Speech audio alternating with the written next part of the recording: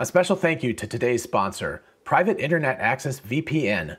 I've been saying for a while now that Tesla is taking a really big risk releasing the full self-driving beta to the broader public, but I actually might be wrong about that. Plus, I have very solid insider information on how to get 100% on your Tesla full self-driving score.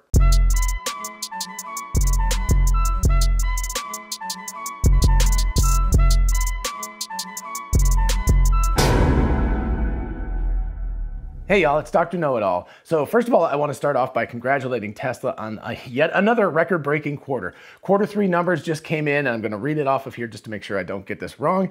They built 237,823 cars, and they sold or delivered 241,300 cars. So that is absolutely astounding. Again, I believe that's a 17% or a 14% growth since the last quarter. So they actually have built over 600,000 cars this year in the first 9 months of this year. Remember that they were just barely shy of 500,000 cars for the entire year last year. So that is pretty remarkable progress.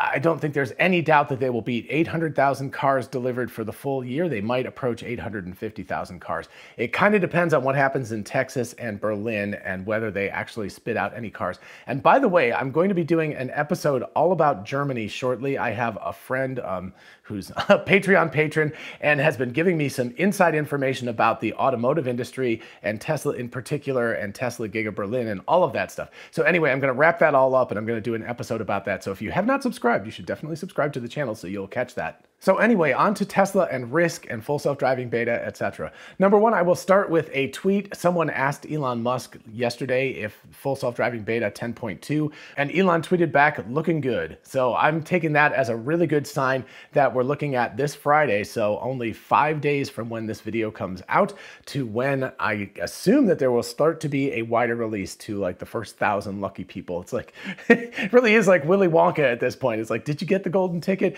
Did you get 100% on your driving record? So anyway, that's amazing stuff. And related to that, I want to talk about how Tesla's risk factor is actually an awful lot lower than what I thought it was. And that really has to do with what they're doing to prep for this beta thing.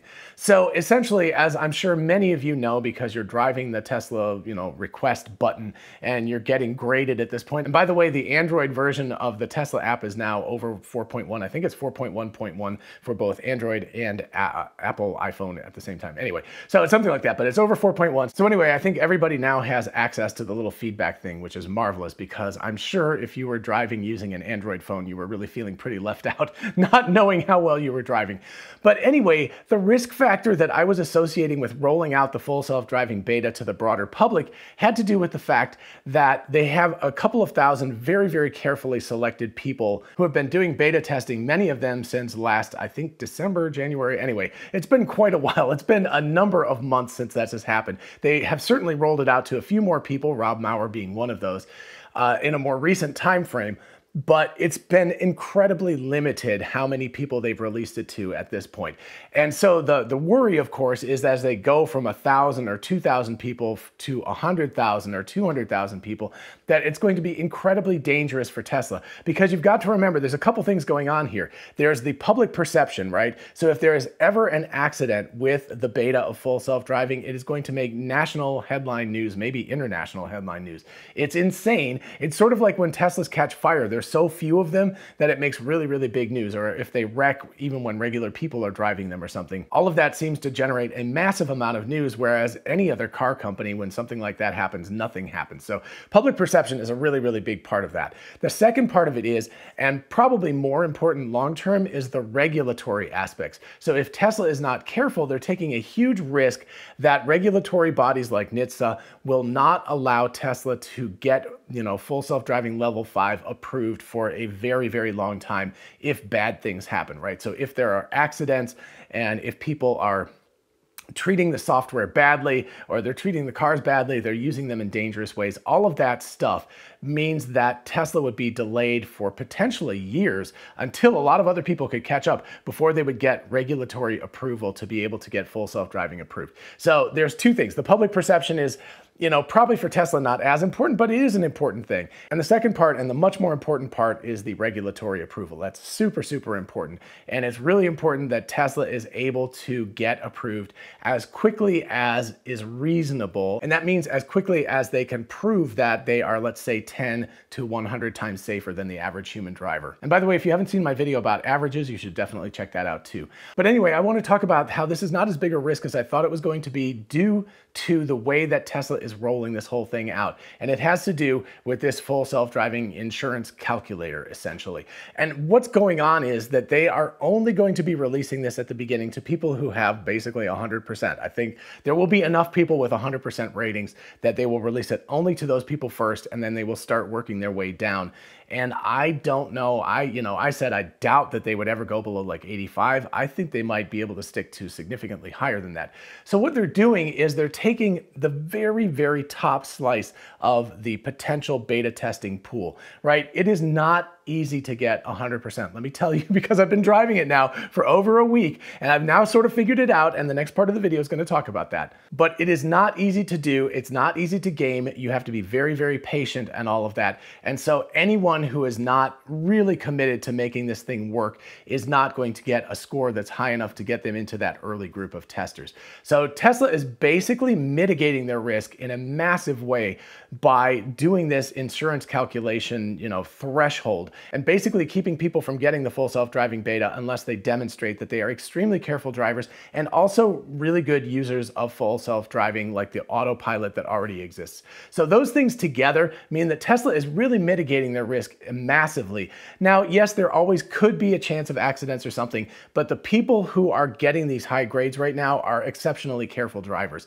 And so there are people who are going to be, if you're taking a risk, you can't do better than these people, right? They actually, to some extent, might be better than the people who are currently beta testing it, because those people were not, they probably passed some sort of initial testing, but I doubt it was quite as rigorous as what's going on right now. So anyway, it's an interesting factor, but I believe that Tesla is making the risk as small as humanly or machinely possible right now. So I give them massive kudos for that, even though it is stressing me out entirely driving this thing around and trying not to mess up my score at all. We'll talk about how to improve your full self-driving score in just a minute, but first, hey y'all, I'd like to take a minute to talk to you about Private Internet Access VPN, which is the sponsor for today's video. A VPN is all about privacy, security, and freedom, and Private Internet Access VPN is the best at all of these. If you don't want government entities or commercial entities snooping around your stuff, then you definitely want VPN, and PIA VPN is the best at this. They use open source software, so that means that everything's being examined by the open source community constantly, and so their security is at the very top of the game. You also want security for your data and for your browsing history.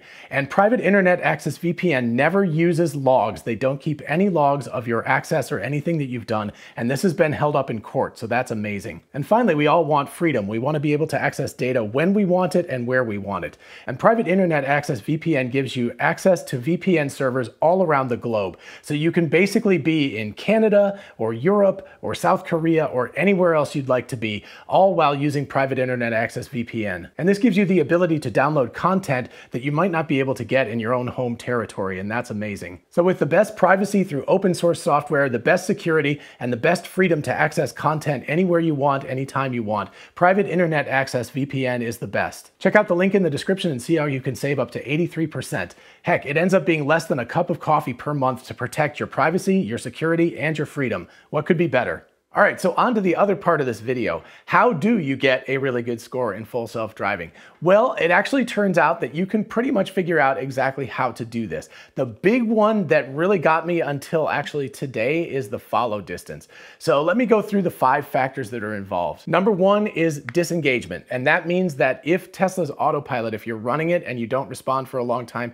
and it has to completely disengage the autopilot, that's really bad. Don't do that. That is totally simple to avoid. Just keep your hands on the wheel and jiggle it around once in a while. Like, absolutely don't do that. If you do that, you don't deserve to be driving the autopilot anyway. So that's the easiest one to completely avoid having a problem with. The second and third ones are aggressive braking and aggressive turning. And what those mean is, like, you come up to the red light and you slam the brakes on and you slow the car down really, really fast. You're going to get really bad dings for that. Also, if you're at a light and the light turns green and you're like, vroom, and you turn out really, really fast, it turns out that these measurements are very sensitive.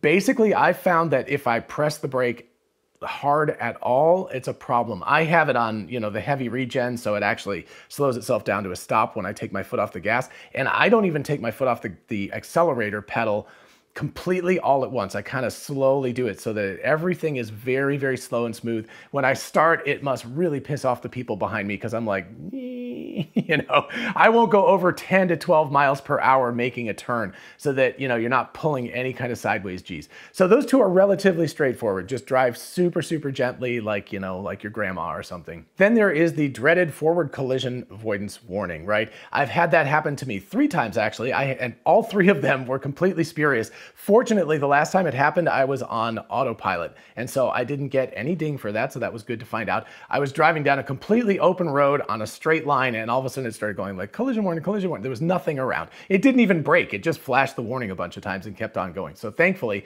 I was like super stressed out because I thought, oh no, I'm going to get dinged for it. But fortunately, since it was on autopilot, no problem at all.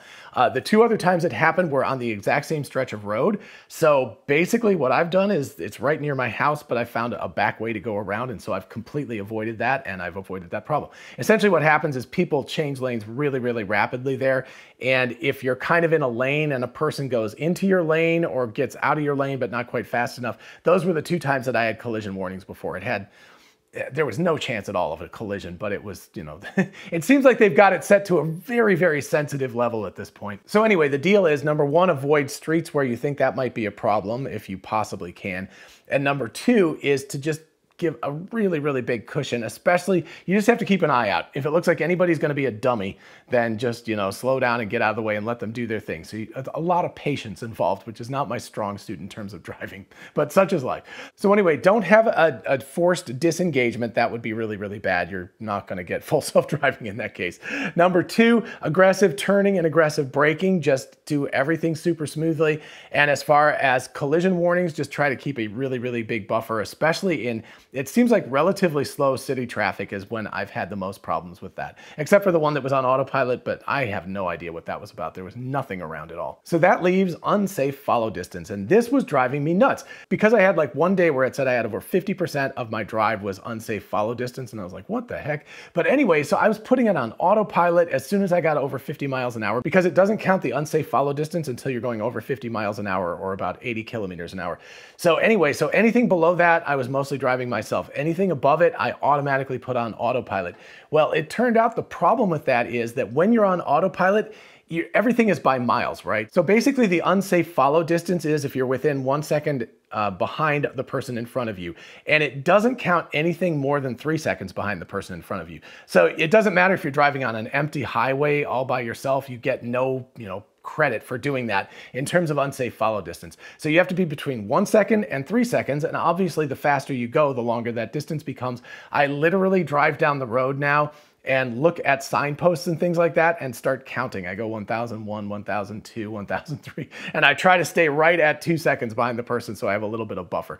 But anyway, what I had done was I'd gone over that stuff, and what had happened was I disengaged the autopilot a few times, and that's another thing that I've learned: never disengage the autopilot. It feels scary as hell to let it run sometimes, but you should never disengage it. Just leave it running the whole time until you can dial the speed down to below 50 miles an hour. So I actually manually dial the speed down to like 45 as I'm getting off the exit, and then disengage the autopilot, and then it's cool. So all that stuff is good. I've been getting hundreds just flat out all the time, but I couldn't get my unsafe follow distance down. And it turns out that when you're on autopilot, you get no credit for the unsafe follow distance. So you have to manually drive the car. So today, for about 10 miles on the highway, I manually drove the car. I got behind somebody who was doing like 5 miles an hour below the speed limit. So I figured nobody would pull in front of me, and it's, it's a Sunday, so it's a relatively chill day. And I just followed that person and just literally counted. I was counting 1001, 1002, 1003, and making sure I was staying as close to 2 seconds as I could. And lo and behold, I'd been at 16.4% unsafe follow distance, just period. It was never giving me any improvement to that. The 10 miles that I drove today knocked it down to 5% immediately. So that was like the thing. I had one little yellow thing. Everything else was green and looking great, but that was the one yellow, and that popped it up to green. So basically, if I go go out and drive another 10 miles or something like that, it should knock it down to maybe 3 or 4%, right? So it'll continue to decrease. It's kind of stressful, right? Because you have to make sure that you maintain that exact distance. It's probably not a great idea to try to do this in very heavy traffic. In that case, I would just say leave it in autopilot and let it be. But if you have opportunities, that's the way to reduce it. So it will not reduce when you're in autopilot. It just stays at whatever percent you were. So that kind of sucks. But if you're driving, you just have to drive as carefully as you can. I suggest getting behind somebody slow on a Sunday or something, or a Saturday when you have the time off and there's not that much traffic, and just drive behind that person for a while and then check your score again, right? So you can keep checking it. And what you should see is it should drop really, really fast. So anyway, that's basically how you do all of this stuff. It's pretty straightforward. You have to leave really big cushions. You have to slow down. You have to turn very, very gently. And you have to, if you get unsafe follow distance, if you haven't had a problem with it so far, just leave it in autopilot, because if you're not having an issue with it, you're not going to gain any problems. It's not going to give you problems if you're in autopilot over 50. But basically, whenever the traffic is hairy or anything and I'm going over 50 miles an hour, I put it in autopilot so that it's dealing with it and I don't have to.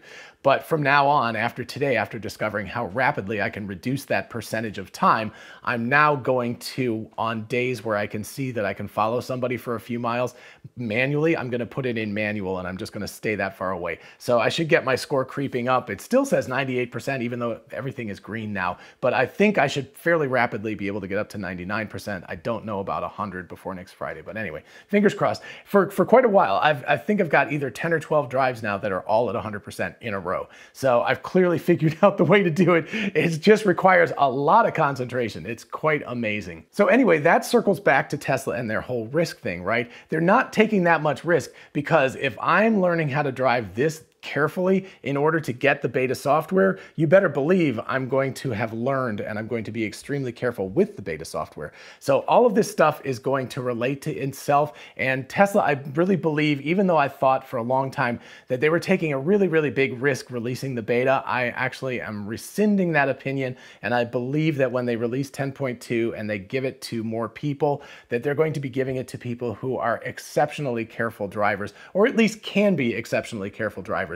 And that is going to allow them to have this full self-driving rollout without too much of an incident. And of course, they also have the right at any point to take that beta software back, right? If you drive like an idiot, so you're like, oh, I drove super careful and now I'm going to go to sleep in the back seat and let the thing drive. No, they'll take it away from you right away. So they're going to maintain strict control over this, and I think it's actually going to work very well. So kudos to Tesla. Very nice job. All right, I hope you enjoyed this episode and found it fun and interesting. If you did, please like it so other people can find it. And of course, consider subscribing for more of this. As always, a huge shout out to my patrons on Patreon. Thank you all so much for your support. I really do appreciate it. It's been pretty amazing. And like I said, the episode on Germany is coming out soon, and that's thanks to a Patreon patron. So thank you. And if you want to join the fun, click on the link in the description and check it out. And if you're interested in some awesome merch, check out the link in the description. We've got the Tesla Bot t-shirt, which is super popular these days. Don't mess with Tesla. Lots of other t-shirts, tumblers, mugs, etc. So check out the link in the description and help the channel out. And of course, thank you so much to Private Internet Access VPN for sponsoring today's show. You can check out their link in the description as well. As always, feel free to ask me questions in the comments or at my email address, which is drknowitallknows@gmail.com. Till next time, bye-bye.